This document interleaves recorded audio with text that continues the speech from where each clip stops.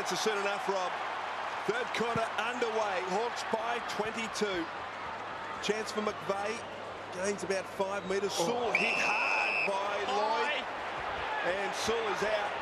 They're going to be angry. Oh, here we go. They are going to be angry, the Hawks. They're angry. Hodge and Lloyd. Osborne coming over the top. And I tell you what, Matty Lloyd, you're the target.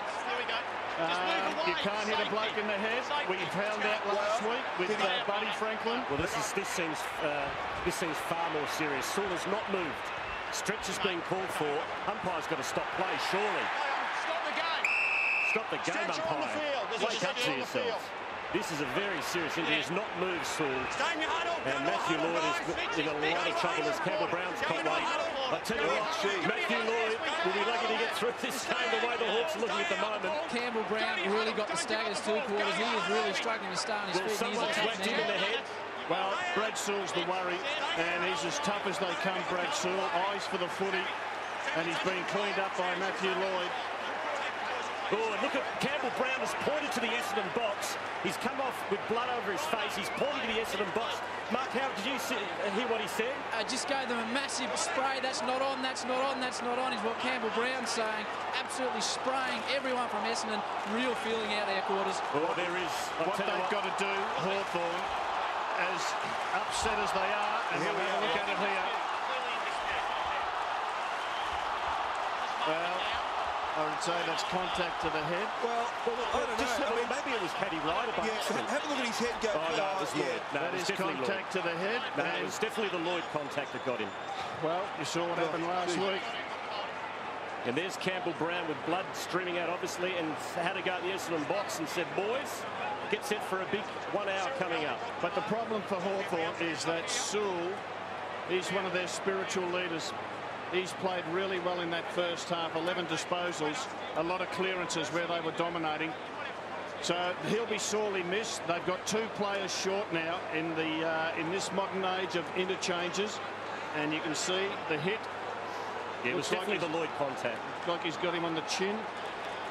Well, that didn't help, did it? He was out, and then his head hit the ground as well. His head ricochets into the right shoulder, and then his head hits the ground as well. He was out before he hit the ground. I agree, Rob. Now, the big question here, Malcolm and Rob, is that it's going to be the team that keeps its eye on the ball, because the next 5 minutes are going to be pretty hairy. You're right, and I reckon the other thing is the Hawks are 2 players down. Matthew Knights has to rotate and run. He's 22 against Hawthorn's 20. He's got to make more moves than were made in the first half. He can't afford to keep a slow forward line with Lloyd, Hurley and Nagel. And yeah, it's a real challenge now to both teams to see how they stand up after this. Rob, I mean, it wasn't a good one. There's no doubt about that. Intentional or not, it happened. Yeah. Matthew Lloyd, Bombers behind, just trying to decide whether he plays again. Could this be it for Matthew Lloyd? It's a tough call. I reckon Matthew Lloyd is unsure of his place at Essendon anyway. He hasn't been played where he would like to play, which is full forward, where he should play. I reckon the Hawthorn supporters will be absolutely incensed by what's happened there. Just hearing them behind me, Wallsy, incensed is one word. I can't tell you what they're saying, but the Essendon boys running past on the bench are getting an absolute spray, and Adam Ramanaska is actually having a bit of a chuckle. They are really copping it. He doesn't have to go out there. We don't want that in the game. No, we don't. We don't.